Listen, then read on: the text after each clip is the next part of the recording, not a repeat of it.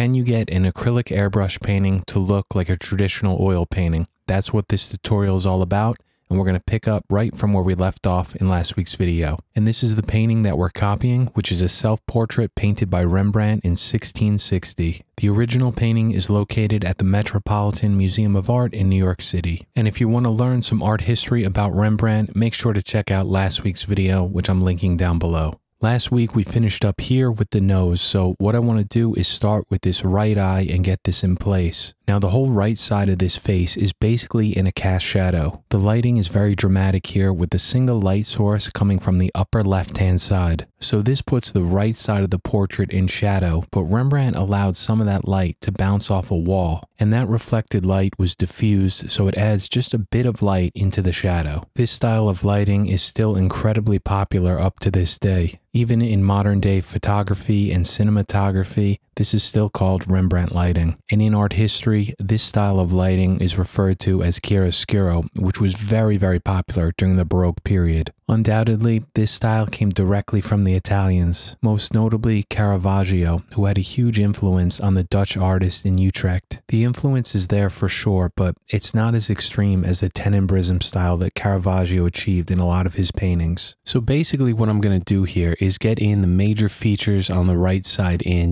parts of the eye, the shadow underneath the nose, and the curve that separates the portrait from the background. And once those are all in, then I'm just going to apply a transparent paint over the top, which is called a glaze, of a darker, cooler tone, which is going to darken this whole area up. To get in this eye, I'm going around with my shield and adding in the major parts I see, those large transitions between the iris and the eyelids, and then also between the iris and the sclera, which are the whites of the eyes. And then I could paint in the areas inside those lines because those initial lines are not going to go anywhere. Remember, this paint is transparent. So if anything, as I spray this area in freehand, those original lines will just darken up more. I noticed that the right side of this iris was a little bit off, so I just came back in here with the shield, sprayed some more paint on, and adjusted it. Just remember, when you add in your initial lines with the shield, those transitions points, you're never stuck with them as long as you spray a light amount of paint. You could always erase it and adjust them. And just so you know, I'm still using the flesh tone that we mixed in last week's video. There's a few creases just above this upper eyelid, so I'm using a shield to lightly spray over the edge, get down that line. That's going to be the transition point between the shadow and the highlight of that curve. I'll use my shield to get in this other line just above that, which is going to be the edge of the eyebrow.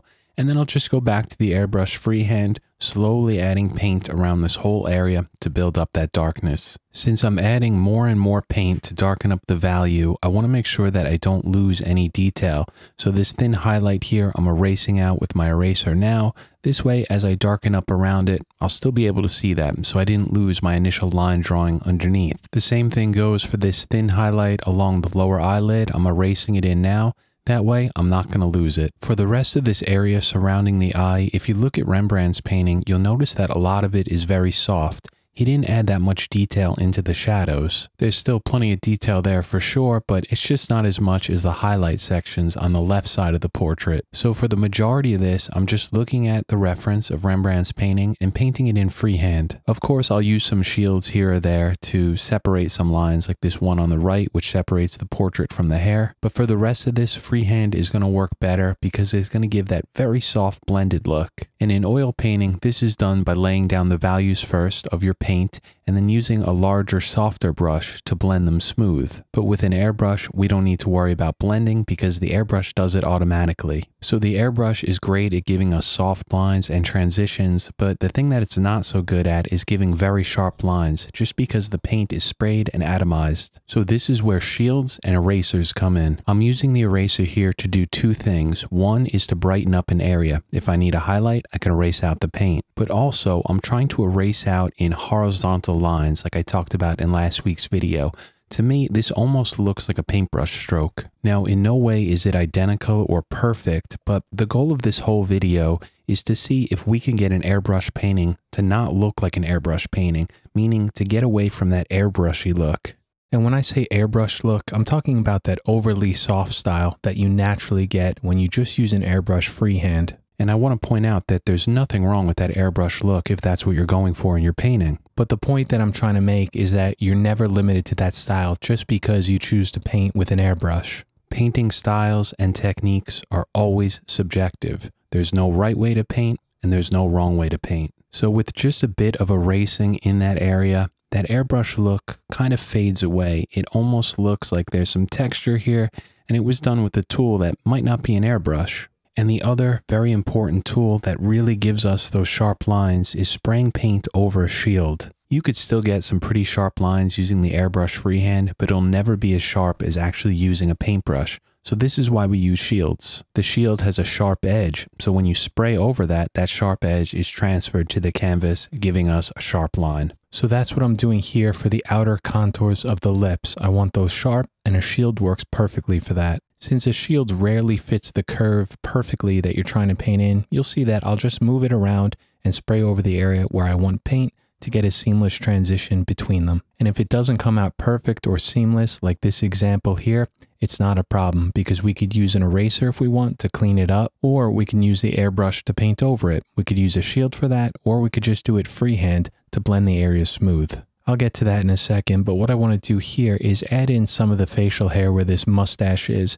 Now, it's very soft in the original painting, so I'm doing it freehand. And I can adjust the softness of this area by how much paint I apply, either by how far back I pull on the trigger or how far I am from the canvas. Now let's go back to that lip and start cleaning up the edge. The shield worked great to give that sharp line, but it just seemed a bit too sharp for this painting. So if I spray over it freehand, some of that line still stays there, but it's just a little bit softer. To me, this just looks a little closer to the way that Rembrandt painted it in oils. Shields work great. I love them. I use them all the time. But if that was the only technique that I used, the final painting would take on this stenciled look. And that stencil look is almost the opposite of the traditional airbrush look. Everything is just too sharp. So I think painting is kind of a balancing act just between knowing when to have soft edges and when to have sharp ones. And that's exactly what I did here on the mouth. I mixed the two techniques, always looking at that reference, trying to copy it the best I can. So let's move along to this lower lip and I'll show you again how I use both techniques. Starting with my shield, I'm laying it right over my initial pencil drawing and then spraying paint toward the bottom of it. Now you could think of this line as the outline of the lower lip, but in nature, there's no outlines. Everything has a smooth transition from one value to another. So the way that I like to think of these lines is more as transition points. What this line is basically doing is separating that transition between the shadow underneath the lip to the highlight on the lower lip. So with that in mind, I want to make sure that in that highlight area on the lower lip itself, I don't want to spray too much paint. And in the shadow area underneath the lip where it's going to be darker, I'm going to spray more paint. And I'll just do this freehand because the majority of this area underneath is pretty smooth. There's no sharp lines. The only really sharper line that I'm seeing is that transition point on the lower lip. And since we already painted that in, we could just do the rest freehand. So now on that lower lip itself, I see a highlight that Rembrandt painted in. So I'm going over to my eraser and trying to scratch it out again in kind of horizontal lines to make it look like a brush stroke. And while I have the eraser in my hand, I'm just going to go around the surrounding area. If I see anything that just looks too smooth or too dark, I could erase out some texture in it to fix it. Moving along to the chin, I'm going to speed through some of this because I think this is pretty straightforward. It's very similar to the area underneath the eye. What I mean by that is that it's very smooth, so I'm just going to use some shields to define the outer parts, like the area underneath the chin and over to the right, and then I'm going to paint in those macro values, the darker shadows on the right and the highlights on the left, all done freehand. And to break up some of that smoothness, I'm going over to a skin texture template, lightly spraying over it just to add some random dots in this area. At this point, I switched over to that second flesh tone color. It's basically the same one with a lot of sepia in it. This way, it's a little bit darker and it's cooler. And I'm spraying this right over that initial flesh tone color. And you can see here how it works. It just darkens everything up and the shadows just take on a more natural look. If I only use that initial flesh tone color for all the shadows, they would just be too warm. They'd look too orange, almost like a reddish look to them, and we don't want that. We want the shadows to be cooler. And this color works great, but of course you have other options too. You could just use sepia right from the bottle, lightly spray it over it, that'll work. And another option is to lightly spray a thin coating of black over the top. That's a little bit more risky, and I'm aware that a lot of painters absolutely hate to use black on any sort of portrait. I think you can get away with it as long as you use a small amount to shift the color temperature. And by risky, I just mean that it gets dark very quickly, so you want to go slow with it, but we'll talk about that in a future video. The last part we need to paint in here is the right side of the face. So the first thing I want to do is use this large shield and place it on my initial line drawing and spray to the right where the hair is. This way we're leaving the left side of this line, which is the portrait itself, completely blank. And now since I'm using a transparent paint, I'm not going to have to worry about masking this off again. So now I could just paint in the blank part of this portrait freehand without being concerned about anything to the right of it. Because if you look at Rembrandt's painting, you'll notice that to the right of it, it's just a very dark value. It's the hat and some area of the hair. So if any overspray from this paint gets on there, it's not a problem because it's just going to darken it up, which is what we're going to have to do anyway. So going back to that original flesh tone mixture, you can see I'm just spraying it over this area, and that line to the right stays. We're not going to lose it because there's no opacity within this paint. Remember that an opaque color is always going to cover what's underneath it. So if that area is darker, it's going to lighten it up. But if you're using a transparent color like what I'm doing here, that can only darken areas, never lighten them. So this works out well. I'm just spraying in this area pretty flat because it doesn't have much detail. Rembrandt left this a lot softer than the highlighted areas, which have a bit more texture to them. And from here, I'm going to switch back over to that second color, which has the sepia in it. And this way, we're going to do just like what we did to the chin, and it's going to darken it and cool this area up. And as you can see here, that second color just does a great job at cooling this area. And when I say cooler, I just mean less orange, less red, and also darkening it up. And at this point, I think I got across everything that I wanted to in this painting tutorial. So that's where I'm going to wrap this one up. I will be adding a few more videos on this painting on the members page if anyone's interested in learning some more techniques. Things like the forehead, the hat, the hair, and the fabric. And this is what the final painting looks like. By no means does it look exactly like an oil painting, but I hope that this video helps to show that an airbrush is just another painting tool and you could use it any way you'd like. So thank you so much for watching, and I'll see you next week.